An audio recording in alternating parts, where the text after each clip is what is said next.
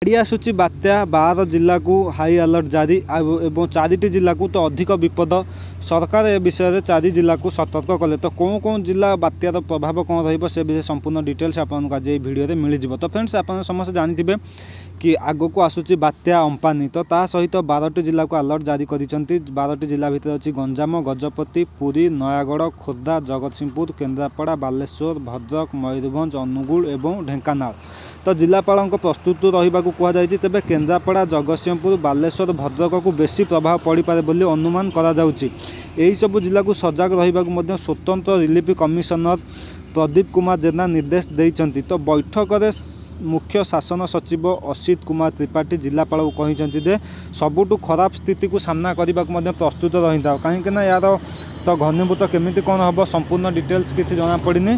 तो ओडिशा को बहुत ही बड़ विपद माड़ी आसे जोटा कि 18 तारिख ठारू तो ओडिशा लागू हम बोली जना पड़ुछि। तो स्वतंत्र रिलीफ कमिशनर श्री जेना कहते संभाव्य बात्या को आखि आगे रखी प्रस्तुति आरंभ करवा जेहेतु किसी बात्या आश्रयस्थली बा स्कूल को आश्रयस्थली केन्द्र भली करा जाइछि तेणु से सबु जिला को प्रशासन विकल्प प्रस्तुति करुछि बोली जना पड़ी। तो विशेषकर समुद्र कूल 3 किलोमीटर मध्य समस्त अस्थायी संगरोध केन्द्र को स्थानांतर करा लगी निर्देश दि जाइछि।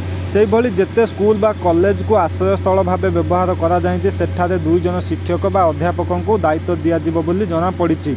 सेमानकर नाम संग्रह कर रखा प्रशासन को निर्देश दि जाइए आवश्यक पड़े लोक मानू स्थानांतर करा जिवो बोली जना जाइए। सरकार कहते से भली उपकूलवर्ती जिले में सरकारी कर्मचारी को सदर महकुमा उपस्थित रे जो मैंने कि बात्या स्थिति तो लोक मानू किसी साहाय्य करें। बैठक में कृषि विभाग पक्षर कहुई बर्तमान 12,000 हेक्टर जमी होता धान शस्य अमल प्रस्तुत जारी करा बात्या प्रभाव में प्रबल वर्षा को आखि आगे रखी धान अमल को सुरक्षित करने पदक्षेप नियाजिबो।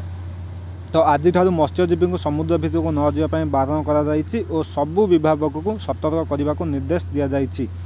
तो यही किसी पानीपागर सूचना आप आशा कर वीडियो निहाती भल लगी भल लगी वीडियो को लाइक करेंगे नुआ चैनल को निश्चय सब्सक्राइब करेंगे कहीं मुझे नुआ नुआ अपडेट सब नहीं आसू थाए। तो रखुची आज एति आप दिन शुभ हो बाय जय जगन्नाथ।